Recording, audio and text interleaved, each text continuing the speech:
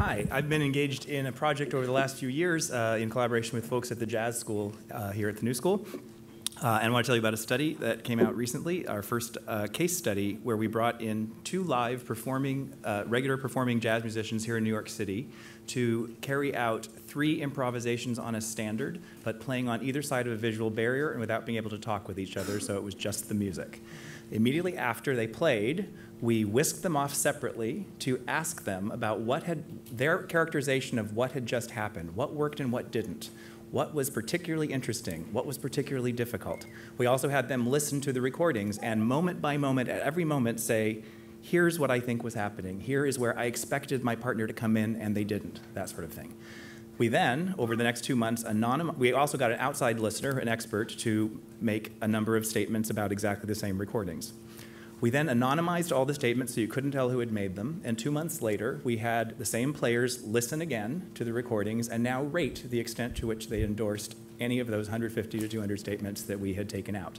And the pattern of results was clear and surprising. First, they endorsed most of what they themselves had said 2 months before, not too surprisingly.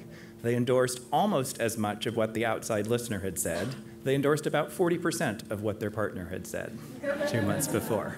The fact that they collaborated as well as they did and improvised as well as they did, and yet did not agree with each other so much. They had some serious disagreements about quality and about what had really worked and what hadn't.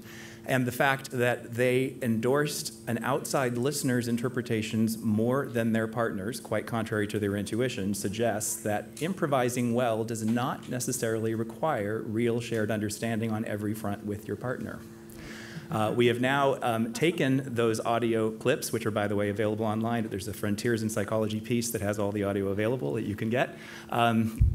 We have played them for 239 listeners who have spent over an hour listening and rating statements that the players had most agreed upon and most disagreed upon. We didn't tell the listeners that this was the case. And out of 239 listeners, there is only one whose ratings of endorsement match the pianist's more than chance, and only 15 out of 239 whose ratings match the sax player's more than chance. So there's clusters of listening that group together and ratings that group together within the listeners, but the audience members, or the listeners, the solo listeners, understanding of what happened does not seem to overlap so much with what the player's understanding was. So we're going down a further road of, we now have free jazz improv data. We also are collecting this coming Tuesday chamber music duos, pianists and cellists.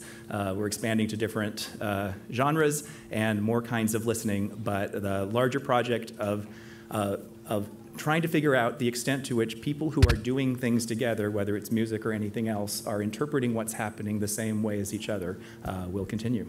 Thanks.